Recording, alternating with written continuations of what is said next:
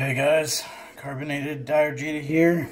As you can tell, I've bought this macaroni salad, meaning my carbs are getting pretty high.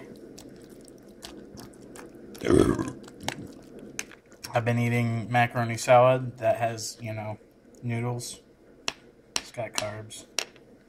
And there's more proof of this for the caffeinated constable that I have, in fact, been eating carbs. Here's the spoon that proves it, and as you can tell, there's a residue of the macaroni salad right here.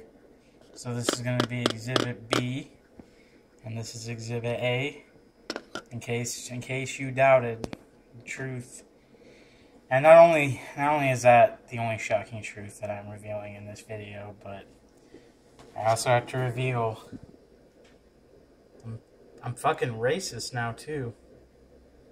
I am racist, and this is milk, and I'm gonna drink it. So there we go. There's my declaration of carbonated.